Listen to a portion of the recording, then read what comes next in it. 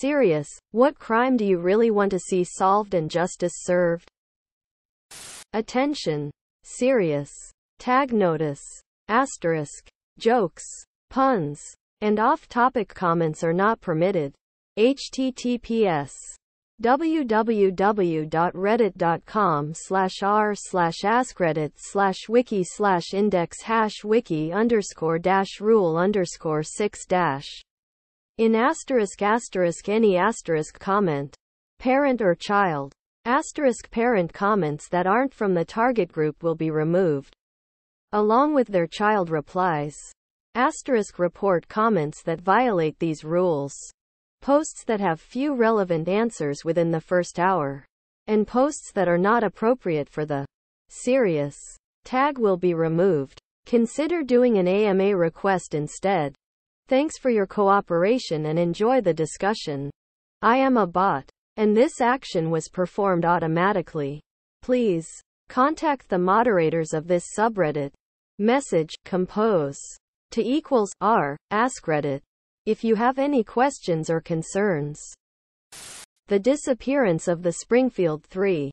In the early morning hours of June 7, 1992, these three women, Cheryl Levitt, 47, her daughter Suzanne Susie Streeter, 19, and Susie's friend Stacy McCall, 18, all vanished from Cheryl and Susie's home following a night of fun and partying. All their personal belongings, their cars, purses, and the little dog was left behind. The front porch light's glass globe was broken and there was a weird message of the answering machine that accidentally got deleted. This may not be a famous case, but in my country, there was this 16-year-old girl who was found in a vacant lot. She was raped and stabbed to death. Her face was skinned and an autopsy also revealed that her tongue, trachea, esophagus, parts of her neck, and her right ear were missing.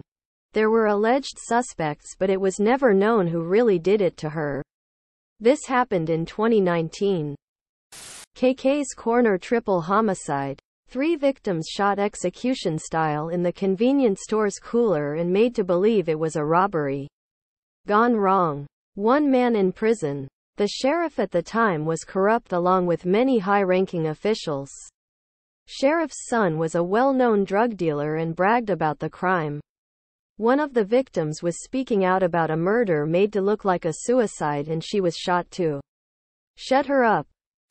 Might be cheating, but all 3 have to be rolled into one. John David Gosh. https en.m.wikipedia.org/wiki/disappearance_of_Johnny_Gosh. 12. Gone missing delivering the paper in Des Moines, Iowa on September 5, 1982. Eugene Martin, 13. Gone missing delivering the paper in Des Moines, Iowa on August 12, 1984. Mark Allen, 13. Gone missing heading to a friend's house in Des Moines, Iowa on March 29, 1986. Would be nice to get Epstein's list and put all those assholes in jail. What is a popular show you hate? I feel like the talent shows are all just forced feel-good stories masked with mediocre acts. So-and-so's mom had cancer, so she deserves to go to the next round. Any one of the 100 singing shows. Fucking Dance Moms. I do not care what publicity it gave those children. Abby is a child abuser and manipulator and should NT be allowed within 10 feet of a child. The Masked Singer. Everything about it is god-awful. Who the fuck is watching all these Chicago Fire PD Wild Country FBI shows? There are so many hilariously nondescript cop, firefighter, FBI shows. I never watch network TV anymore. So when I tune into a football game or something and see them, it's hilarious to see all these weird trailers for shit that I've never even heard of. And frankly, quite pathetic what the major broadcast networks have been reduced to. 13 reasons why every character is a moron, and the show is also extremely boring. What celebrity would you be devastated to discover is a garbage human? Mr. Rogers, Bob Ross, David Attenborough, Dolly Parton, Adam Savage. Everything he's posted on Tested is such a huge inspiration. I'd hate to find out he's different IRL. Danny DeVito. Who ruined Christmas this year and what did they do? This thread sure makes me feel better about the dumb shit going on in my family. Fire destroyed my entire apartment complex, putting 16 families including mine homeless. My app was the bottom left. https www.wlbt.com/2022/12/23/flowood-cruise-battle-apartment-fire-officials-say/. Our local gas company put propane in the natural gas and damaged a ton of people's furnaces around 3 a.m. the 24th, including ours, leading to lethal carbon monoxide buildup. We were lucky enough to survive, but at least a few people weren't. If the firefighters' radio chatter is enough to go by, and we won't have a furnace until at least Wednesday. Luckily we were going on a trip anyway. But fuck Centerpoint Energy. A stomach bug and it made the entire family shit and puke all fucking day long. Me apparently. With my sick, half a flu, sinus infection snoring. Someone stomped out to the world's most uncomfortable couch in the living room talking about, I should have flew home when I had the chance. Came here to bitch about my fucking family. Saw top comment. Slowly backed out of the room while hanging head in shame. Who is the most evil woman in human history? Ingrid Oldrock. https en.wikipedia.org/wiki/Ingrid_Oldrock. A torturer during Augusto Pinochet's reign in Chile. She trained a dog to rape prisoners. Gertrude Baniszewski. Look at the murder of Sylvia Likens and you'll see what I mean. I was floored by the movie An American Crime. And then was shocked when I looked up the real story and it was even more horrific than the movie. Usually it's the other way around. Frowning face. https en.m.wikipedia.org/wiki/murder_of_Sylvia_Likens.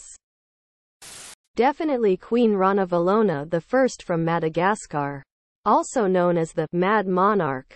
She was Queen of Madagascar during 33 years. And in specifically between 1833 and 1839. The population of the country went from 5 million to 2.5 million. She used a form of forced labor called Fanampoana to achieve her infrastructure goals. And had her army expand her kingdom to the whole island of Madagascar, while killing hundreds of thousands of civilians in the process. She was very fond of killing Christians, since Christianity usually means repudiating the ancestral customs and cultures of the other civilizations. Hence, she hated Christians and did all she could to hunt them down. One of her favorite punishments was the tangina ordeal, in which the accused would ingest the poison of the tangina nut along with 3 pieces of chicken skin. If the accused managed to vomit the 3 skin pieces, enough poison, and survive, they would be declared innocent. Otherwise, they would be declared guilty and killed in case they survived the poison.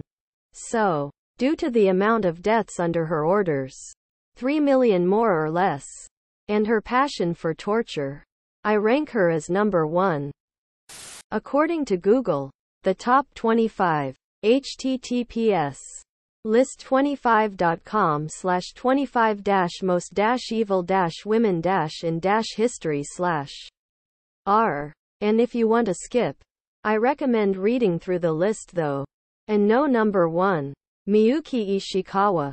Miyuki Ishikawa was a Japanese midwife and probably the most prolific serial killer in Japanese history. With the aid of several accomplices including her husband, Ishikawa killed between 85 and 169 babies, mostly through neglect. In the 1940s, during the trial, Ishikawa argued that it was the parents who were responsible for their deaths as they had deserted the children. Surprisingly, her defense was partly successful as she was only sentenced to 8 years of prison for her crimes.